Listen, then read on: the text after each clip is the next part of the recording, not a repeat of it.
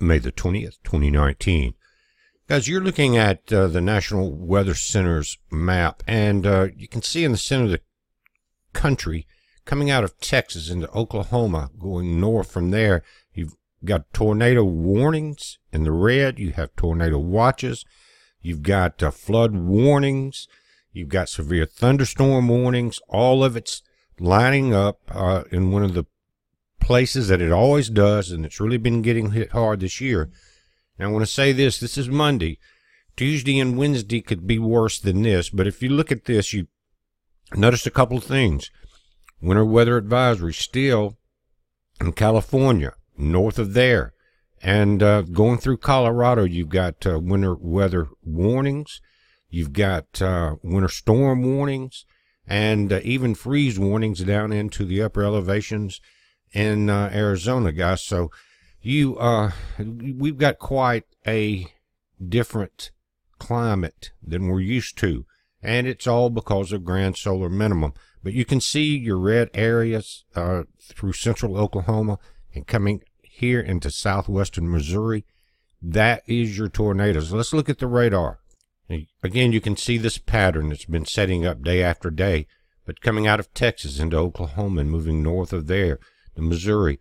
This red pattern indicating where the worst storms are, and there's a lot of rain in it. It's already soaked, saturated ground. We've been talking about that quite a bit. But you guys, it's 4:43 p.m. Central Time as I'm doing this.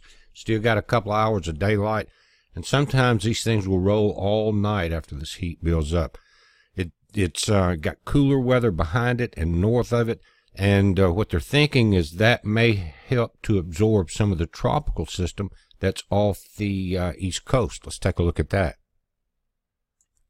Now, this update was at 1:30 p.m. Eastern Time, 2:30 Central.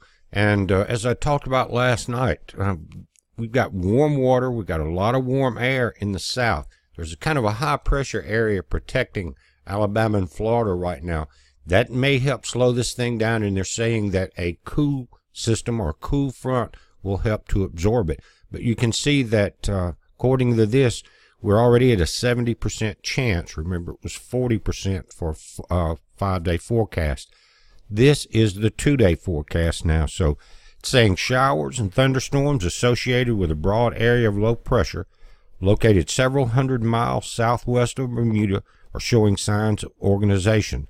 Although recent satellite wind data suggests that the system currently lacks a well-defined center of circulation, environmental conditions are expected to be conducive for the formation of a short-lived subtropical or tropical cyclone later today or tonight. Again, thing is developing rapidly. Even early this morning, as I was waiting for this afternoon update to come in, I noticed that it seemed on the Caribbean satellite to be an area of rotation trying to form, and we'll take a look at that. But it's saying that an Air Force Reserve reconnaissance aircraft is currently en route to investigate the disturbance. Interests in Bermuda should monitor the progress of this system. The next special tropical weather outlook will be issued at 8 p.m. tonight. Now, it's saying that conditions are forecast to become unfavorable for further development by late Tuesday. That's tomorrow, and the disturbance is expected to merge with a cold front on Wednesday.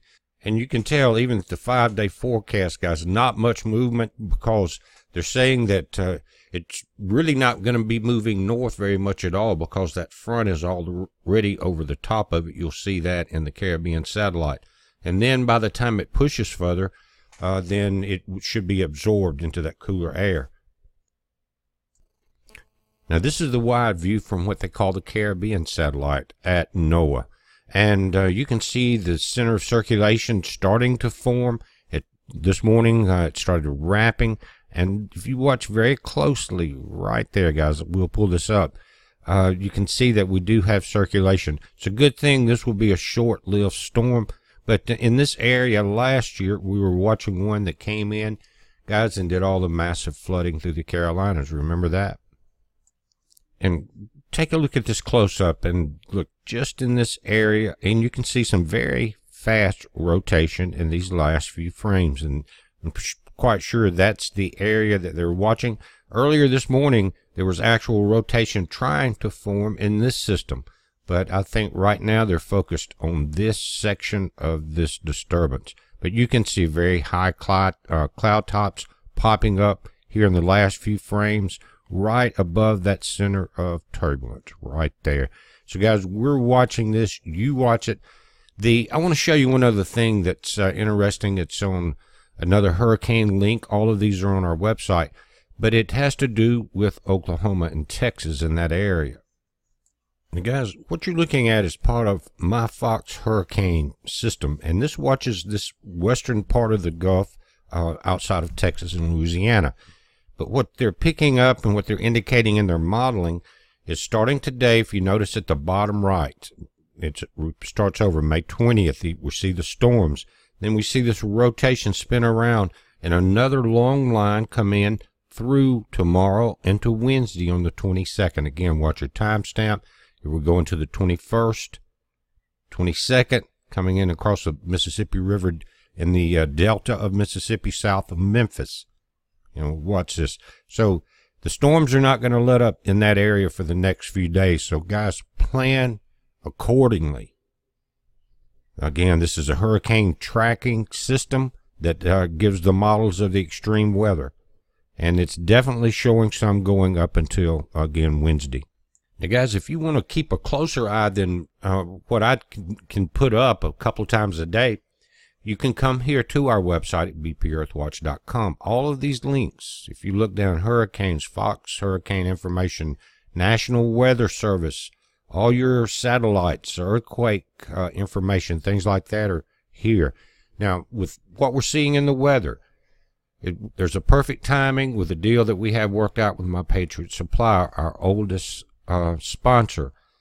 $100 off their 4-week or 1-month food supply. This has a 25-year shelf life, but you could need it this year depending on the weather. It's just good to have. Within that 25-year period, more than likely you will need it. But guys, the food is good enough. Some people eat it, order more. But anyway, come here and click on this link. It will take you over to where you can get the breakdown on all the ingredients, what all is involved in it. But you've got, there's over 24,000 reviews, by the way, averaging 4.8 to 5.0 stars. And so come here and check this out, guys. You can, with that and the water filters you guys are getting, you have a upper hand on a natural disaster or any bug out situation. So do it. $100, guys, that can go a long ways. And if you break that down, that's not very much money per day. Heads up. Be safe.